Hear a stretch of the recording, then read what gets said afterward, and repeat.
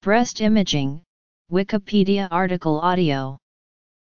In medicine, breast imaging is the representation or reproduction of a breast's form.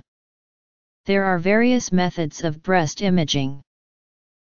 Mammography is the process of using low-energy X-rays to examine the human breast, which is used as a diagnostic and screening tool. The goal of mammography is the early detection of breast cancer, typically through detection of characteristic masses and/or microcalcifications. For the average woman, the U.S. Preventive Services Task Force recommended mammography every 2 years in women between the ages of 50 and 74. The American College of Radiology and American Cancer Society recommend yearly screening mammography starting at age 40. The Canadian Task Force on Preventive Healthcare and the European Cancer Observatory recommends mammography every 2-3 years between 50 and 69. These task force reports point out that in addition to unnecessary surgery and anxiety, the risks of more frequent mammograms include a small but significant increase in breast cancer induced by radiation. Additionally, mammograms should not be done with any increased frequency in people undergoing breast surgery, including breast enlargement, mastopexy, and breast reduction. The Cochrane collaboration concluded that the trials with adequate randomization did not find an effect of mammography screening on total cancer mortality, including breast cancer, after 10 years. The authors of Systematic Review write, if we assume that screening reduces breast cancer mortality by 15% and that overdiagnosis and overtreatment is at 30%, it means that for every 2,000 women invited for screening throughout 10 years, 1 will avoid dying of breast cancer, and 10 healthy women, who would not have been diagnosed if there had not been screening, will be treated unnecessarily. Furthermore, more than 200 women will experience important psychological distress, including anxiety and uncertainty, for years because of false positive findings. The authors conclude that the time has come to reassess whether universal mammography screening should be recommended for any age group. They thus state that universal screening may not be reasonable.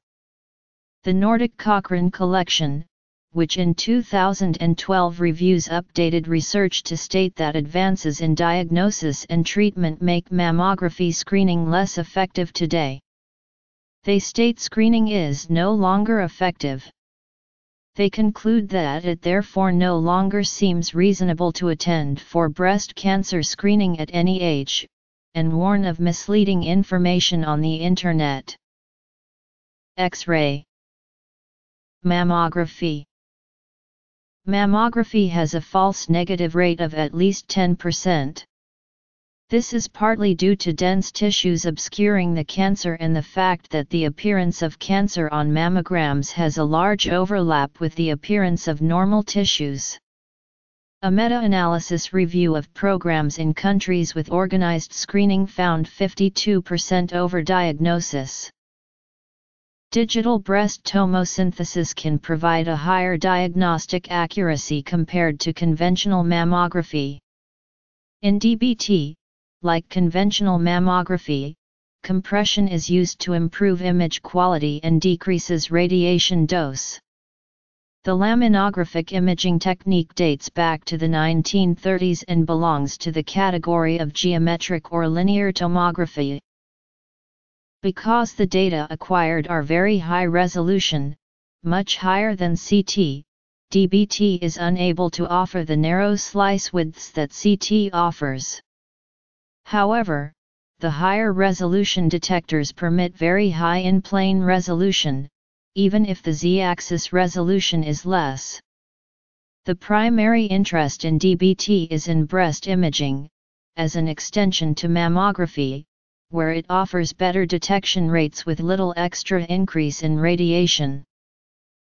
Tomosynthesis is now Food and Drug Administration approved for use in breast cancer screening.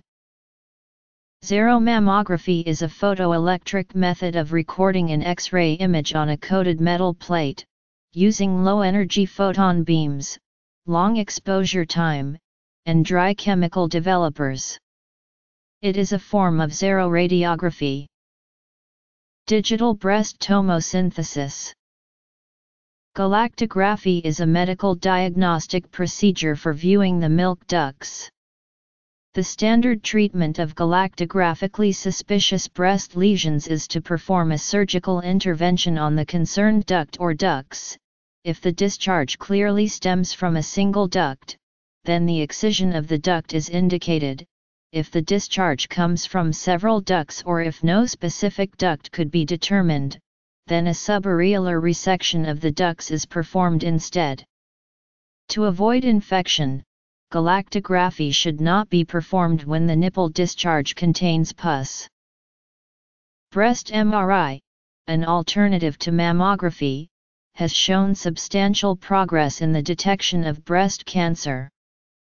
The available literature suggests that the sensitivity of contrast-enhanced breast MRI in detection of cancer is considerably higher than that of either radiographic mammography or ultrasound and is generally reported to be in excess of 94%.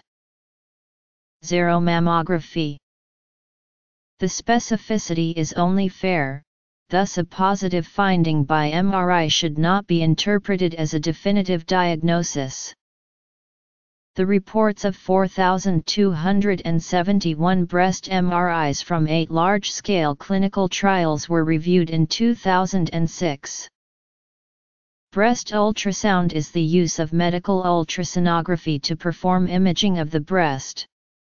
It can be considered either a diagnostic or a screening procedure. It may be used either with or without a mammogram. Galactography.